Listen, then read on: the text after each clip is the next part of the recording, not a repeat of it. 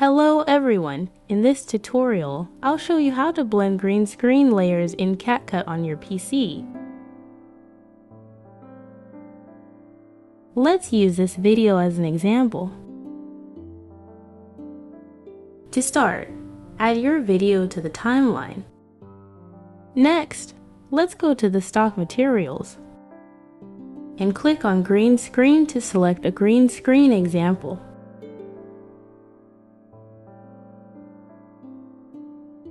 Drag the green screen clip onto the overlay layer. Click on the green screen clip, go to Video Remove BG, and click on Chroma Key.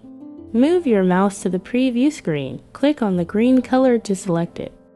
Then, adjust the intensity and shadow as needed until the green color is completely removed.